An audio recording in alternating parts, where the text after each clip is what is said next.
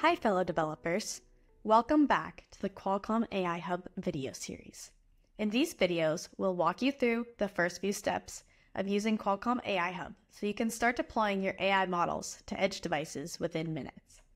In this video, we will show you how to target a specific runtime for compiling your ML model and submit a compile job on Qualcomm AI Hub.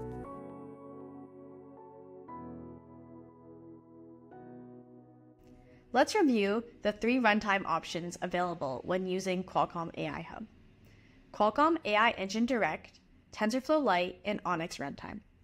Qualcomm AI Hub allows you to specify a target runtime with which you'd like to deploy your model. By default, Qualcomm AI Hub will use the target runtime based on the source model.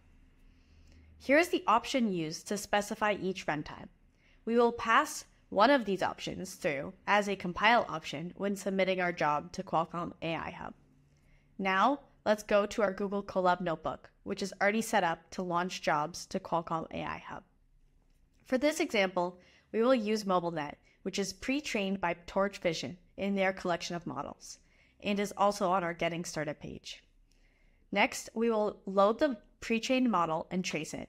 Then we specify the input shapes. We will simply call it MobileNet PT model. We are using a PyTorch model, but you could also use an ONNX model, an AI model efficiency toolkit, quantized AMET, or TensorFlow model. We will have the option in the next step to specify which runtime we'd like to target.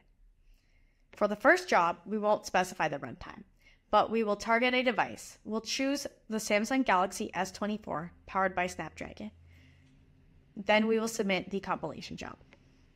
For the next job, we will use the same model and select Qualcomm AI Engine Direct as the runtime for the compilation job by simply typing in this target runtime function as an option.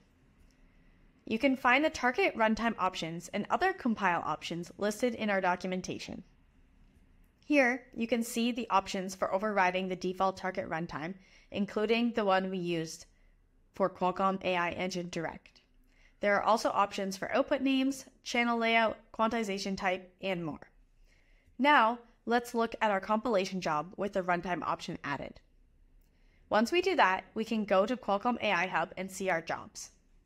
You can now see that the option for Qualcomm AI Engine Direct as the runtime is displayed, and we have a .so file which is ready to run on Qualcomm AI Engine Direct.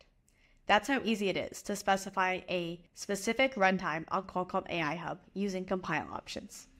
Feel free to try this out on your own, and if you run into any problems in this process or have any related questions, please reach out to us on Slack by joining our Qualcomm AI Hub community. And stay tuned for more videos on Qualcomm AI Hub.